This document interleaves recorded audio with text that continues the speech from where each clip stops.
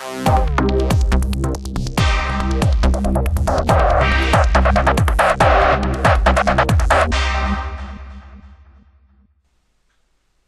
morning everybody, it's Chris here from Stream Education with the 4 Majors Analysis Update for the 16th of February 2011. Hi guys, just looking at our CTC strategy template on our preferred trading platform Metals Pro, and in front of me I have the Euro against US dollar on our 6 time frames. Just going to look at the daily quickly. You'll notice that yesterday we finished off with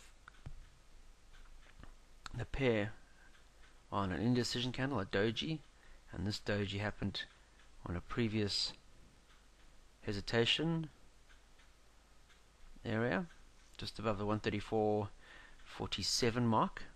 Okay, pair trading rallied yesterday, wasn't able to break higher than the 20 period moving average, this being a previous resistance support level, see there, for this swing. And notice we still got lower swings. The higher is lower than this one, so the direction for this intermediate is still down. And what's happened now is the Asian market is rallied, and European session open as we stand GMT is now retesting the underside of the swing. Okay, so will we see resistance now? Remember, 2 support areas around that area, now a break and retest of that. Okay, now because trend direction is this way and we have a support chart, what's happening is we're having a squeeze. Will we see the pair battle to rally above this area?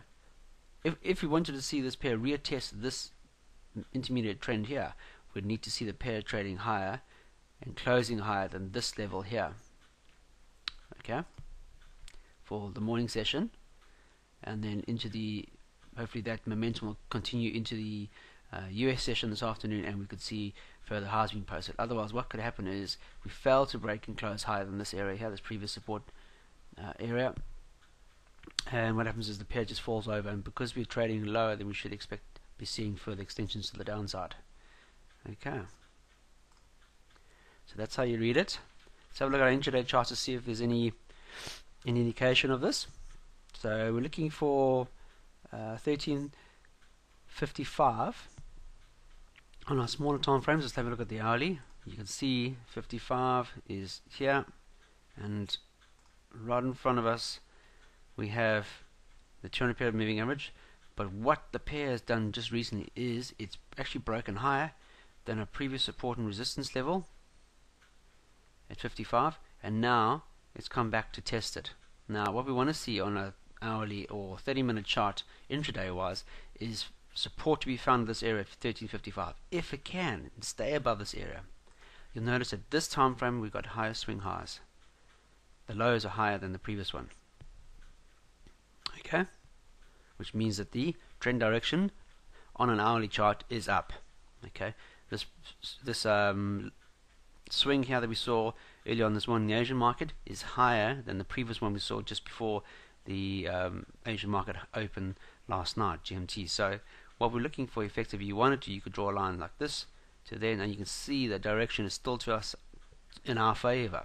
The CTC, which is this system that we use, you'll notice that the blue arrow is occurred first, then the blue candle, and we've got blue bars across. But the only thing it needs to do now is close higher and find support above this area here, 1355, to confirm further upside movement to this pair.